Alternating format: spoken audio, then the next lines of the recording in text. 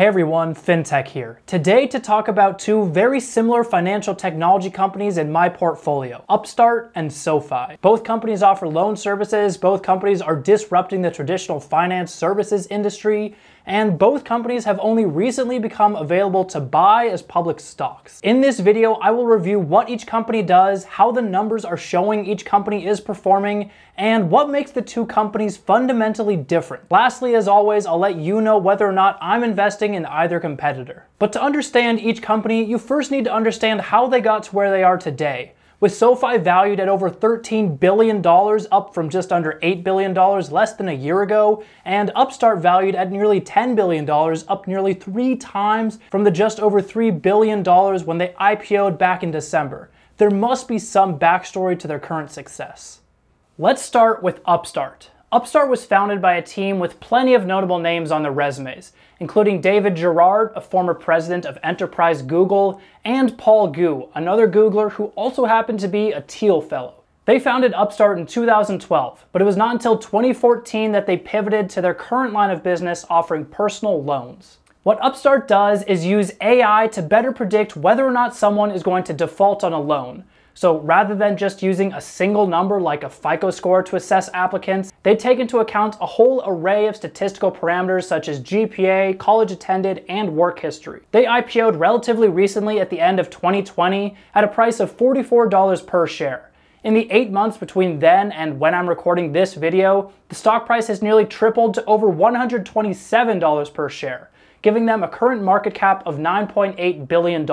While the company basically started out with just a glorified statistical model to predict default rates, as the company grew, their models became more and more advanced, eventually incorporating AI into their software. Now, AI. That word gets thrown around a lot, so let's be clear on what that actually means. An AI algorithm in this context is essentially pattern recognition. Upstart has a huge number of data points that they feed into their algorithm, with the goal of the algorithm outputting one number. How likely is the customer to default on their loan and not pay it back? If they can predict this better than their competitors, they can offer more loans at more competitive rates simply because they know who is a risky borrower and who isn't. And creating an AI model, while complex, can really be boiled down to 2 factors: the quality of the algorithm and the amount of data being fed in.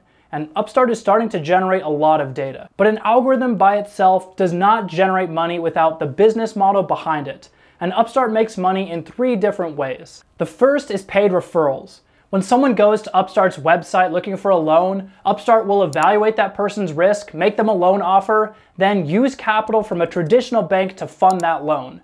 In return, the bank provides a fee to Upstart. The second is through banks using Upstart's platform. Upstart allows banks to take their loan tool and to rebrand it for their own website to let borrowers find loans directly in the bank's ecosystem. They pay Upstart for this service as well. Finally, for a loan that Upstart farms out to a bank, they receive an annual fee for any loan that that bank is now servicing. Now, right now, Upstart is mainly focused on personal loans, but they did recently acquire Prodigy Software Platform, which is a car buying and lending platform which they're using to get into the car financing space as well. And while it's nice that Upstart has these 3 streams of revenue, they're all tied back to Upstart's algorithm. As long as that algorithm makes lower risk, easier to obtain loans than anyone else, they will keep making money. As soon as someone copies them, it's game over. The advantage to this is it's a naturally high margin business, and the key to both growth and profitability is to simply make more loans, which helps explain why Upstart is growing at 117% currently, with the expectation to grow 157% in 2021 versus 2020. By the way, if you like this type of content, if you wouldn't mind hitting the like button, that's a parameter that YouTube's AI uses to help push this video out to a wider audience. But while an AI algorithm can't keep getting better forever, Upstart's ability to feed back in the data that they are now generating from their greater loan volume can create a positive feedback loop. This means that, at least for a while, Upstart is actually getting even better at predicting who will default on a loan. This gives them at least some moat against what I view as their biggest risk: a larger competitor building a copy of Upstart's algorithm and taking away their competitive advantage. But there's another company that is applying innovative technologies to upend the traditional finance space, who is growing even faster than Upstart while delivering even more products to their customers.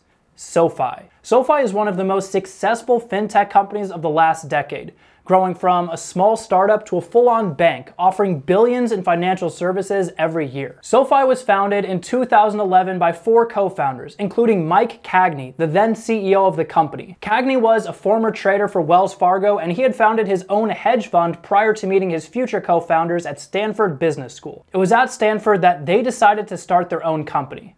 And SOFI started out purely as a student loan company, offering loans to graduate students across the US. They soon branched out into all aspects of personal finance, from offering home mortgages to a credit card, to more recently their SOFI investing app, a stock and crypto investing app. They even recently became one of the first fintech companies to obtain a banking license. But this growth from a smaller student loan company to a fintech company large enough to challenge traditional banks did not happen overnight, nor was it all smooth sailing. Early on, SOFI was plagued by accusations around a toxic workplace environment, and all of the co-founders except for the CEO Mike Cagney ended up leaving the company over the years to start different ventures. All this while SOFI continued to grow. The cultural issues eventually came to a head in 2017 when Mike Cagney left the company amid accusations of harassment from female employees. He was then replaced by the current CEO Anthony Noto, who is actually the former chief operating officer of Twitter, who also has experience as a managing director at Goldman Sachs and the CFO of the NFL. Noto has led the company for their recent expansion, and SOFI now has nearly 2.3 million members using their services, ranging from home loans to credit cards to mobile banking to their stock and crypto investing app. And because their members often use multiple services, they had nearly 3.2 million products used in this most recent quarter, which is essentially an exponential increase from what they've seen the last 2 years. They also have an even larger number of users, which I couldn't find updated numbers for, but back in 2019, it was over 7.5 million registered users, with their mobile app having generally positive reviews in both the Apple and Android app stores. While SOFI is still not yet as large as some of the larger traditional financing banks like Wells Fargo or JP Morgan, their incredible ability to deliver technology services that make finance easy for the average person is clearly driving their incredible success. So that's some background on the company's stories, but now let's take a look at the numbers. So like I mentioned earlier, SOFI has a market cap of $13 billion compared to Upstart's slightly smaller market cap of $9.8 billion. Well, looking first at Upstart's earnings from last quarter, in Q1 2021, the company reported revenues of $121.3 million, up 90% from last year and up 40% from just 3 months ago. This increase was likely a combination of organic growth and easy comparables, since a year ago the company was facing headwinds from the lockdown. The amount of revenue coming from their bank partners increased even faster, up 102% year over year. So that will become likely an even more significant portion of their revenue in the future. They showed a contribution profit of $55.8 million this quarter, which is up 117% year over year, which gives them a contribution margin of 48%. This would basically be their profit if you subtract out expenses relating to building new business segments or products. This increase in profitability obviously grew even faster than their revenue, and the company's CFO attributed this to more efficient marketing and operational efficiency, though that margin may decline somewhat in the near future. Despite softer loan demand from consumers due to government stimulus programs, almost 170,000 loans were transacted by their bank partners in Q1, more than double the volume from just 2 quarters ago. Finally, looking forward to their future, the company expects revenue between $150 and $160 million in Q2, which would be around a 28% growth rate quarter over quarter. That is insane growth. If they did that every quarter for a year, they would be generating 109% more revenue every year. They do expect their contribution margin to drop somewhat to 44%. For the full year of 2021, they expect to see revenue of $600 million, which would represent a year-over-year growth rate of 157%. This is also a big increase from their previous estimate that they would only make $500 million in 2021 last quarter. So clearly Upstart sees the clouds of 2020 starting to clear, and they are gearing up to grow as much as possible into that blue sky. But turning our attention now to SOFI. SOFI's revenue last quarter was up $216 million, up 151% in the last year. If we remove a one-time $5 million hit that they took from an interest expense on a note from a subsidiary they recently purchased, that makes this quarter their highest earning ever. They increased their total number of members up to 2.3 million, up 110% year over year. This is not only an insane growth rate, but it's actually an acceleration from what they've seen every other quarter. Their last 4 quarters, they've grown 59%, then 74%, then 90%, and now 110% year over year, showing that scale is actually helping them capture even more members. This isn't super surprising because the total addressable market for the finance industry is essentially everyone in the country.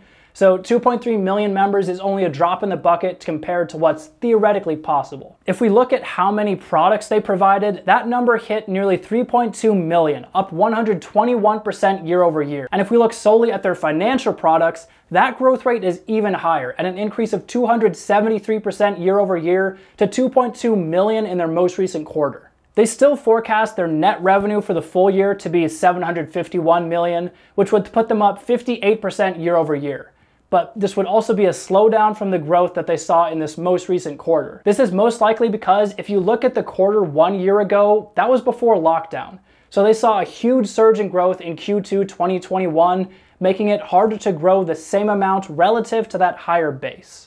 So on the surface, SoFi seems to be growing faster, have a larger market, and just be an overall more mature company. But when we look at the company's forecasts, Upstart is forecasting them to be up 157% year over year, versus SoFi forecasting themselves to only be up 58%, though admittedly SoFi will still make more money overall, about 25% more in revenue. Meanwhile, Upstart is growing very well in their niche, but they are much more laser focused on the loan market, rather than expanding into multiple markets like SoFi. It's a different strategy, but it's one that makes sense since Upstart has this moment now to capitalize on their algorithm before others can catch up, while SoFi really just needs to grab as many users as possible so that they can cross-promote their services. But I mentioned earlier that one of Upstart's biggest risks is that they need to scale to make money, and a company who already has a large scale might be able to copy the algorithm they have created. Maybe a company who's already in the loan market who has a proven technological background? Well, SoFi released this interesting chart as part of their investor presentation showing where they viewed their different products on an S-curve. This curve basically represents product growth. Products near the beginning have not yet started growing as fast as they ultimately will. Products in the middle are in their prime, and products near the end are more mature and will not grow as quickly as they did in the past. Well, SoFi puts their lending business near the end of the S-curve, meaning they don't see massive growth ahead. Now, granted, the business is still growing at a 25% CAGR, but the fact that the company released this tells me that they plan on investing most of their efforts into growing their newer products. If that is true, it seems unlikely that they would be willing to invest in the huge upfront cost of creating an AI algorithm and gathering all the data required to compete with Upstart. In fact, I think it's more likely that they would just partner with Upstart. One of Upstart's revenue streams, after all, is allowing other banks to use their tool and rebrand it for themselves. Well, if SoFi doesn't want to invest in building out more lending products, it might make sense for them to use Upstart's ready-built tool and just pay them for the service. While these are both fintech companies that offer loans, I wouldn't exactly call them competitors, because while Upstart is laser-focused on offering the best loans they can and expanding into new areas of lending, SoFi is saying, I've already been there and done that. So which company would I pick to invest in? Well, I don't think it needs to be an either-or situation. They offer somewhat complementary products, and right now, they are both executing extremely well. That being said, I like Upstart slightly more for their greater forecasting growth rate and for the simplicity of their business model. Considering it's now valued at 50% less than SoFi, while forecasting only 25% less revenue for the year, admittedly with worse margins, I think that Upstart right now is a better deal. But that being said, with SoFi down from its previous SPAC-induced high of around $24 a share back when it went public, it is now starting to look like a potentially interesting investment as well. I may actually add a smaller investment into SoFi, which would probably be around half the size that I'm going to put into Upstart. Your takeaway might be totally different, and if you think you have a good argument for one versus the other, I'd love to hear it in the comments. I read all of them and try to respond to most. Don't forget to like and subscribe, and I'll see you next time.